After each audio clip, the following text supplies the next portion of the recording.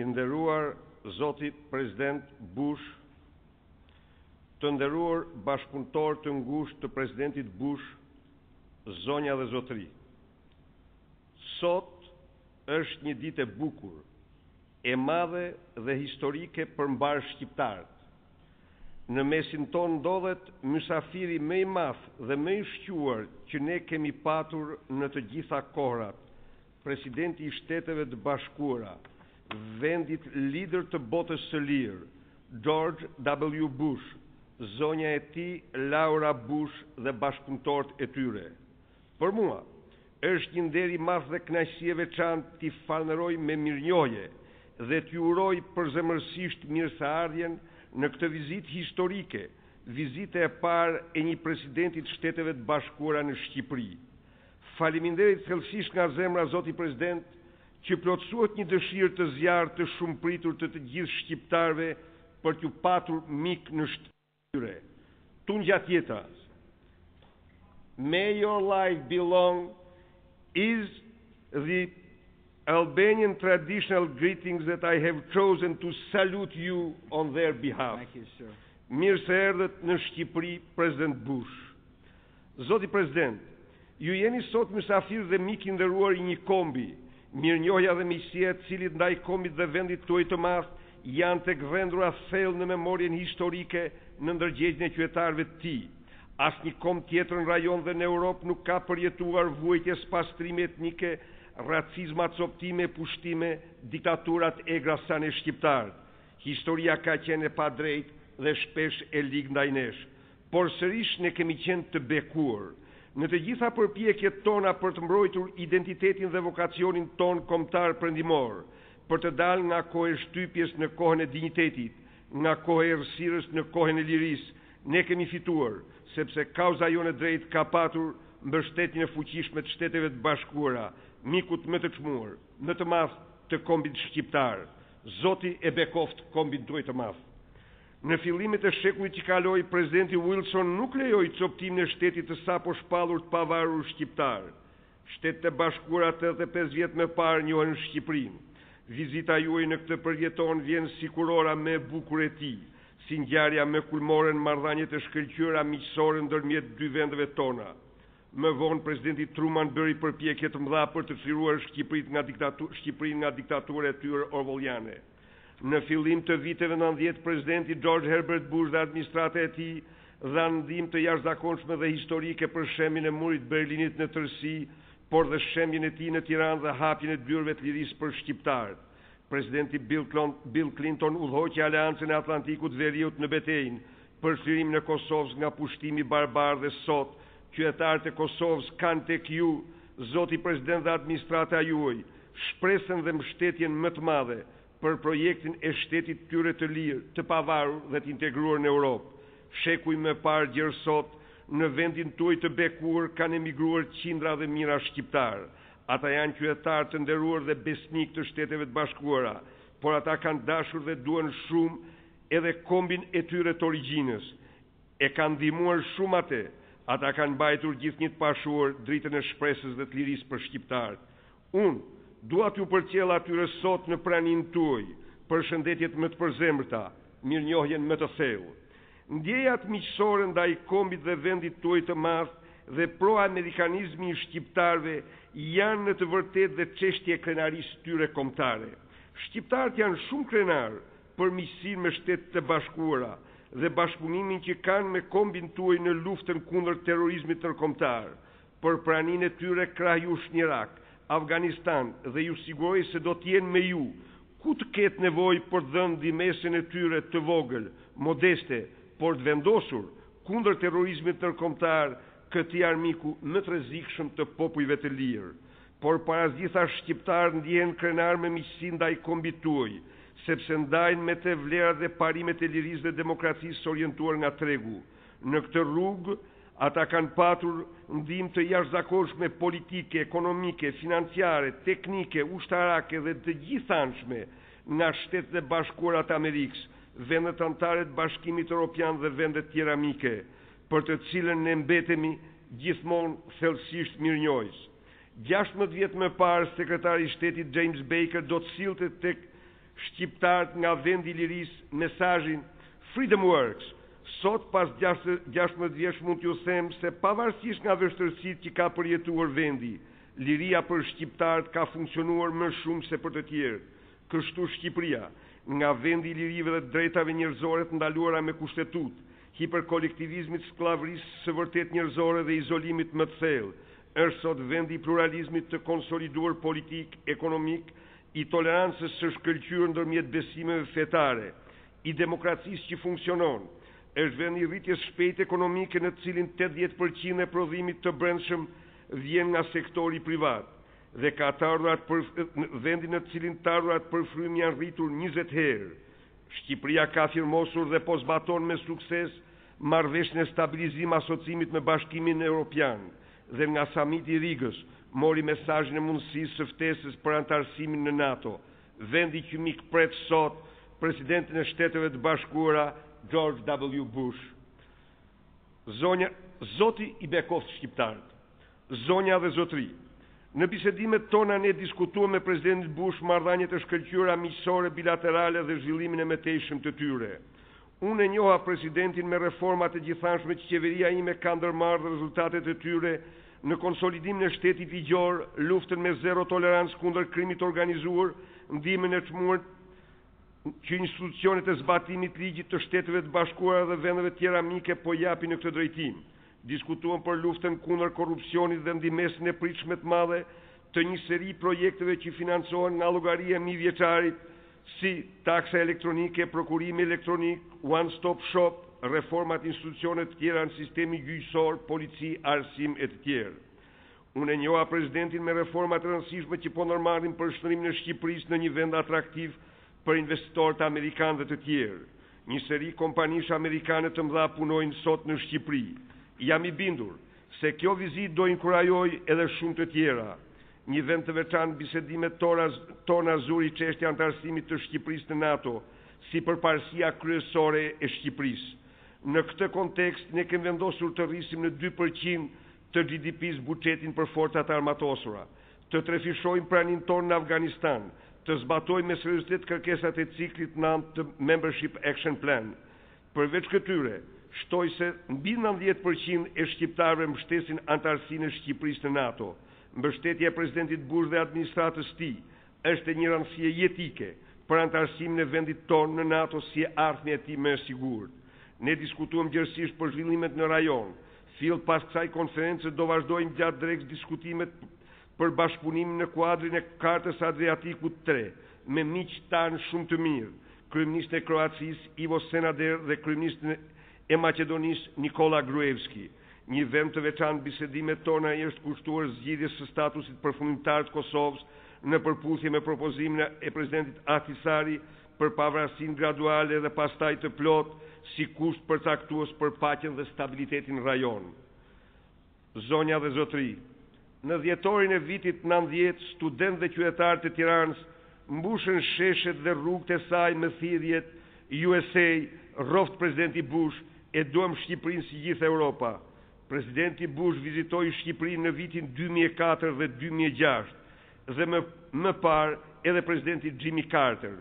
Unë kam bindje se pas kësaj vizite, zoti president, vendin tonë do ta vizitojnë edhe president të ardhshëm të Shteteve të Bashkuara, por në memorien e qytetarëve shqiptar do të mbetet gjithmonë mend nderi i madh që ju bëhet ju atyre me vizitën e parë të presidentit në detyrë të Shteteve të Bashkuara në Shqipëri. Faleminderit shumë presidenti Bush, mik i madh i kombit tim. Thank you. Thank you, sir. Thank you. Mirdita, thank you for having me. Prime Minister, thank you for your hospitality. I thank the President for his hospitality as well.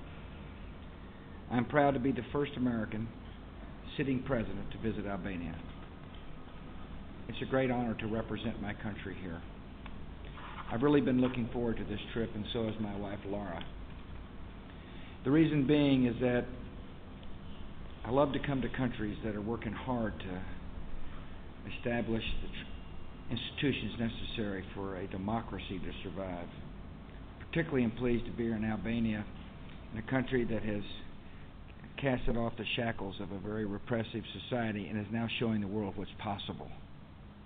And I congratulate the people of Albania. And I thank you for the warm welcome we received on your streets.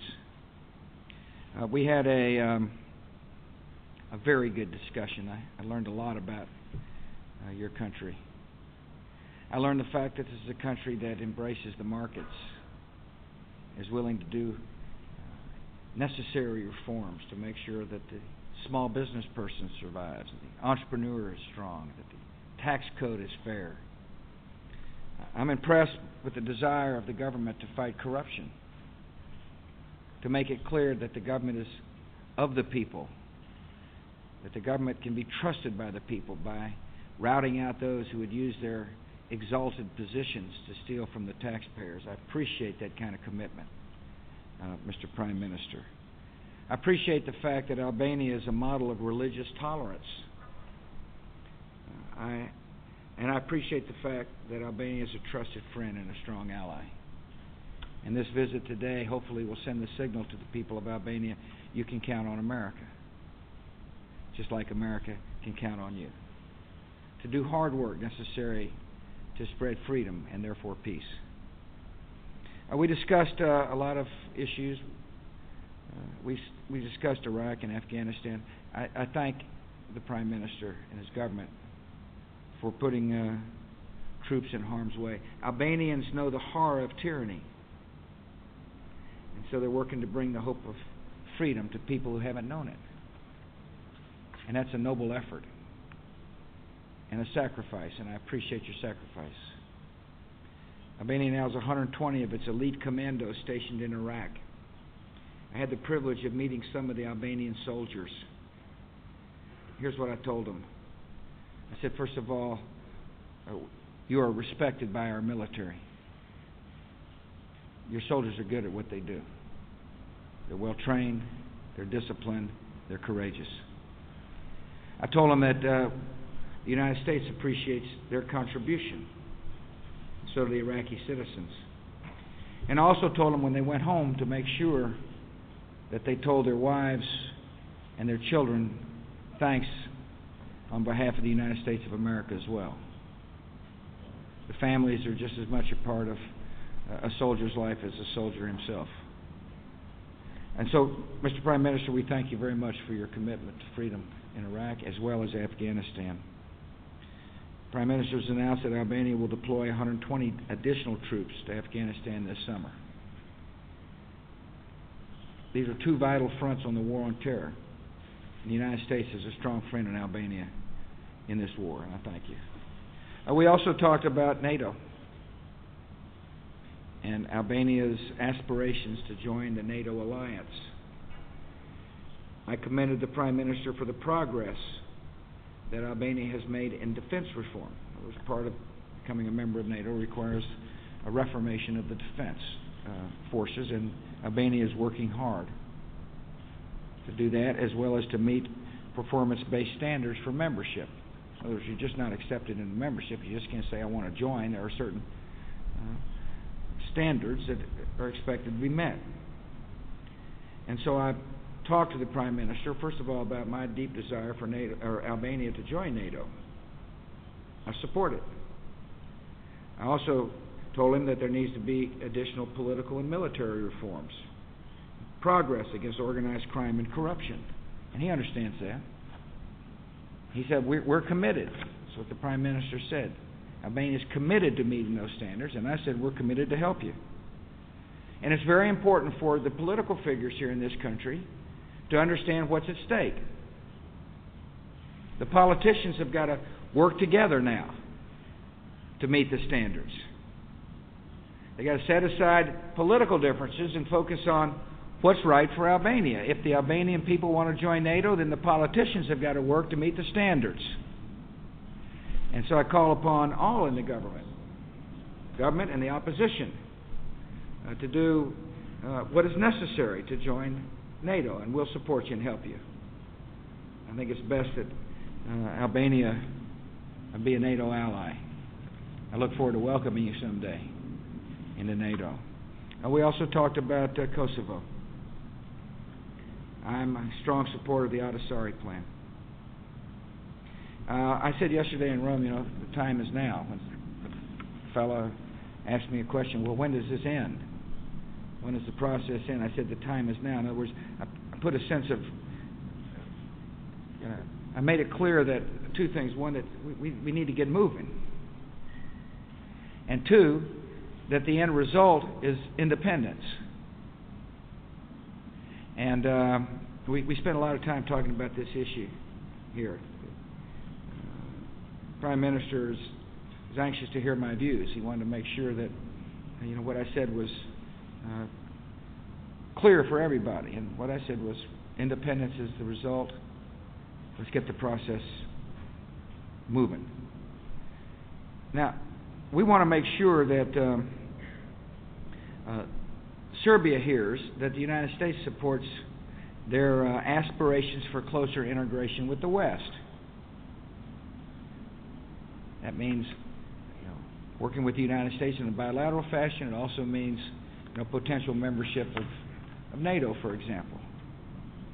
I urge the Prime Minister to work with the leaders in Kosovo to maintain calm during these final stages of Kosovo final status process. He assured me he would. He's got good contacts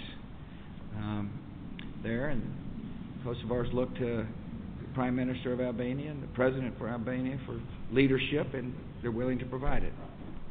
And so we discussed a lot of issues, and I must say I was very impressed by the conversations, impressed with the vision, and want to help. The United States wants to be a good ally and friend. And again, I thank you all for the hospitality, and I know you're proud of the historic progress that you have made.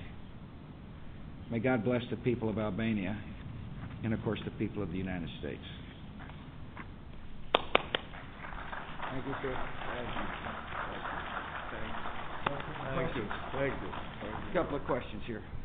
Yep, he's calling on me. Presidenti Bush, Armand Shkullaku, TV Klan. Presidenti Bush tha se ju e keni garantuar se do të flisni me udhëheqësit kosovar, por shtyrja e herpahershme e statusit të Kosovës, si dhe propozimi i fundit i presidentit francez Sarkozy për një afat, një postim në kohë për një periudhë 6 mujore, mund të bëjë që liderët kosovar ta humbasin durimin dhe ndoshta të kemi një vetë shpallje të pavarësisë nga ana tyre.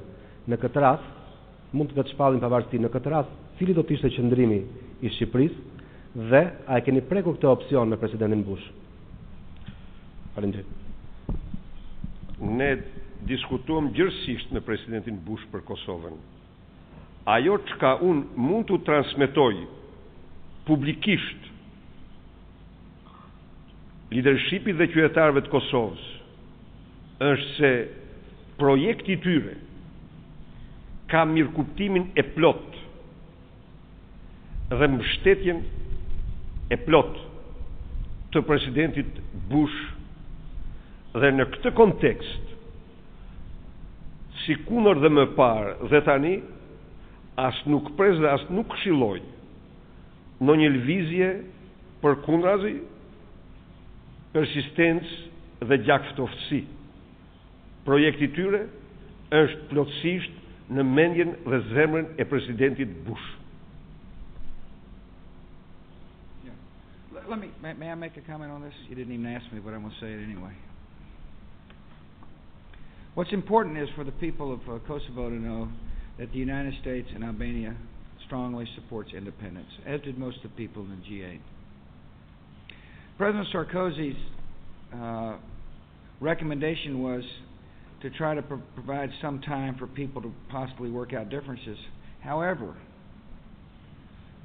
what would be acceptable to the United States, and I think most people in the G8, was that at the end of any process there be certain independence. That's what's important to know.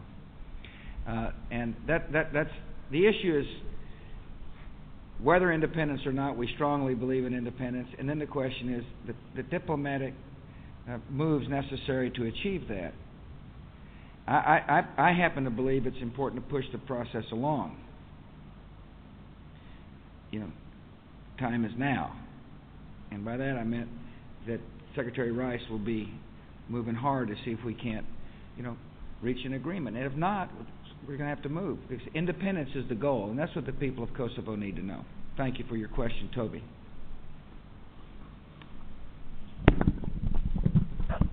Thank you, Mr. President.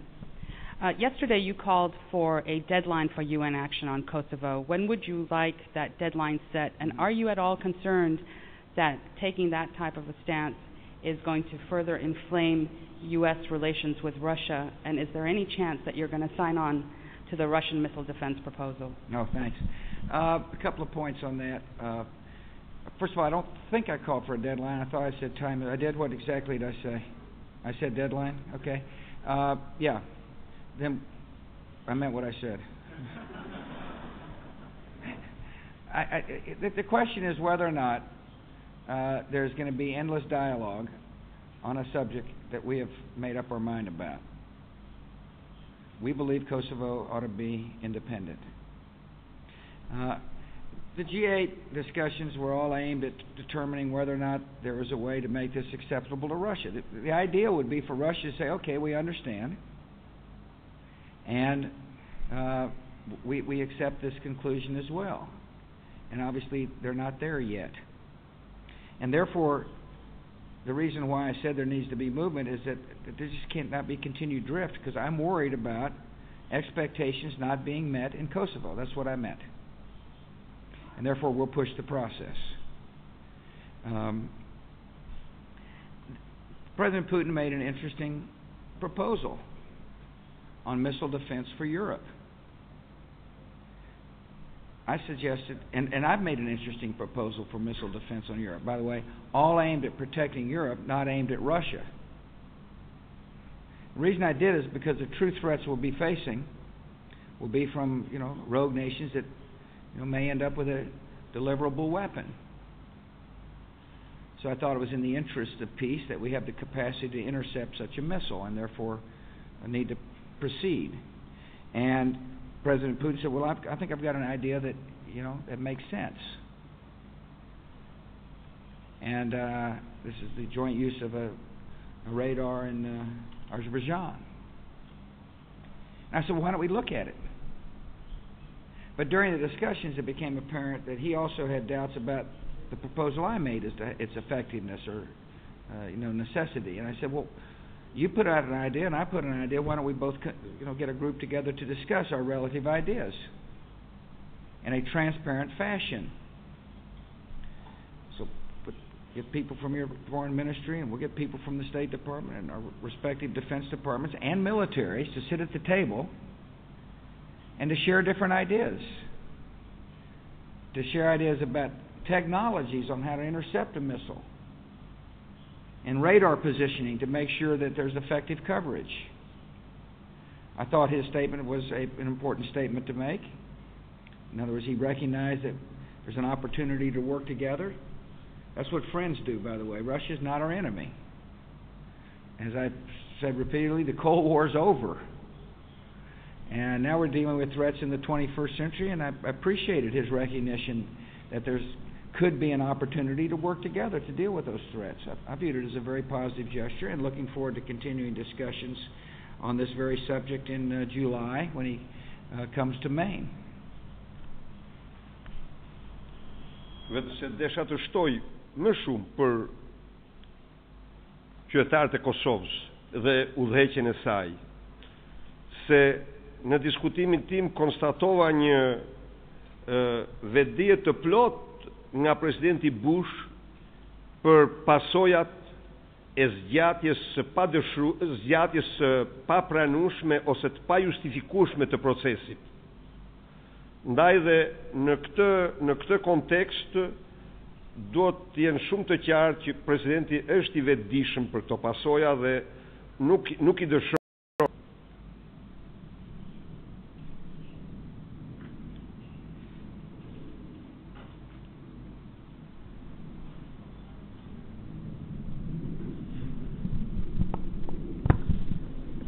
Samini dhe Gazeta Standardi për Përgjithshme Shqiptare. Zoti Berisha, u ure që në takimin tuaj me presidentin Bush ka dhënë një mend të rëndësishëm çështja e integrimit të Shqipërisë në NATO.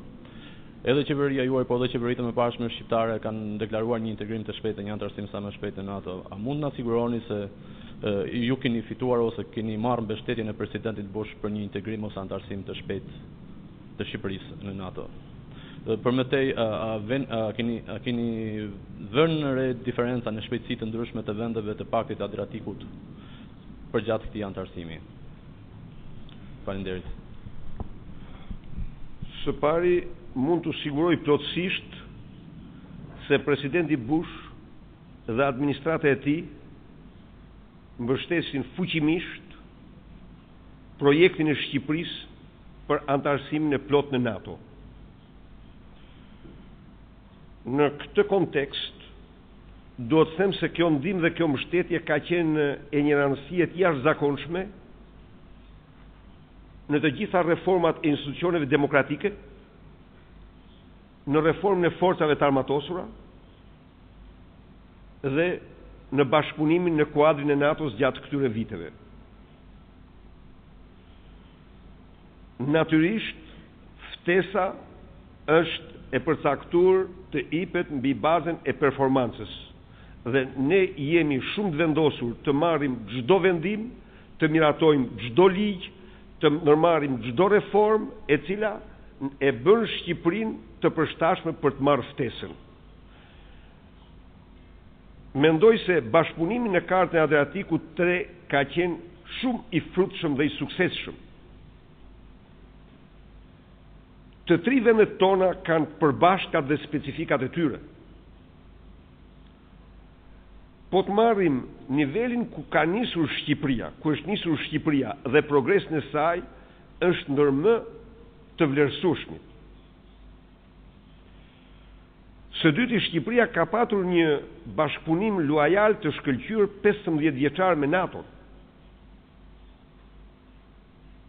Nuk mund të mos theksoj një moment kur në vitin 99 Miloševiçi spastroi 1 milion qytetar shqiptar nga votrat e tyre mijëvjeçare,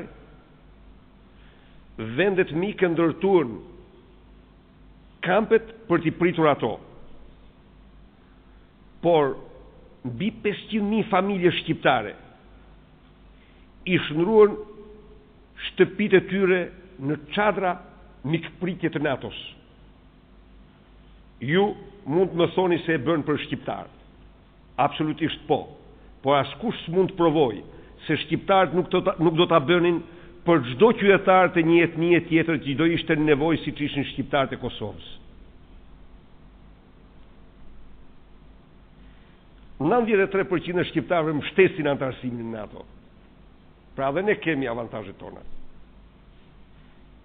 Thank you, sir. Jim Gerstensang.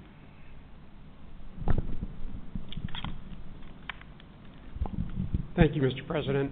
You've said that it's time to move the Kosovo, the Adisari plan forward.